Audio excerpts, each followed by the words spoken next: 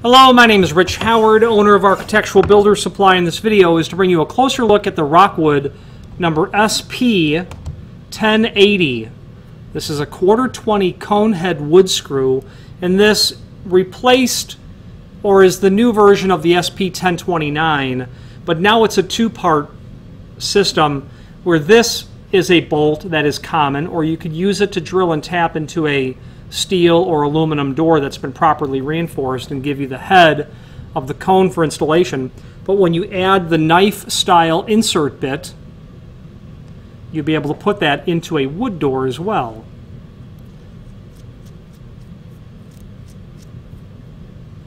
There you go. Then of course your handle will fit over it. Your set screw will tighten the handle down to the cone head. There is a link below this video called product catalog, and really it's the one-page listing that shows similar bolts from Rockwood. The problem is the SP1080 is a relatively new item and is at this time not on that sheet, but you can see that this part number that I had showed you originally is the SP1039.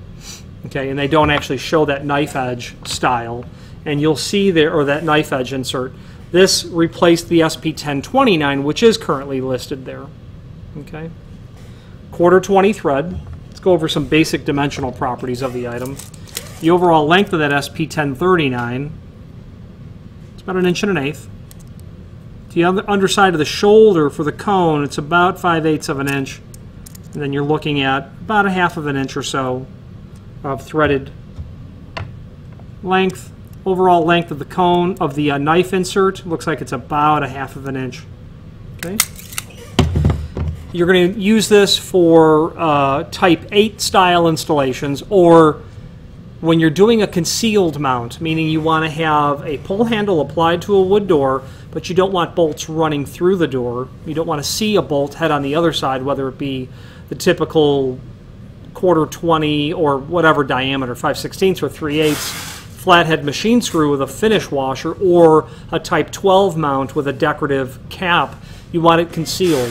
You'll have a pull handle that will have a hole drilled in it, the right size, with then a counter bore drilled and tapped for the set screw that will tighten it on. And that's where you'll use this when you want a concealed mount. I'm a fan of through bolting the material, especially when using a larger diameter. I would be, between me and you, quite suspect of the long-term ability of a knife bolt like this to work reliably or predictably, or at least to not fail under an abusive application like you might have on the front door of a bar, let's say a restaurant, something with huge amounts of volume. Finally, there's a link below this video to the manufacturer's page where you can pull up not only all of the Rockwood products that we sell, but also a link to the manufacturer's website. And they're sold as each, by the way. When you buy one, you're purchasing just one, and it's very likely that you'd need to buy them in multiples of 2, so keep that in mind. If you have any, and I should say the set screws are sold separately as well, and there's a link below this video to the set screw as well. Any questions on the Rockwood SP1080, wood style insert with a cone head, or any other Rockwood product, please feel free to reach out to us. Thank you.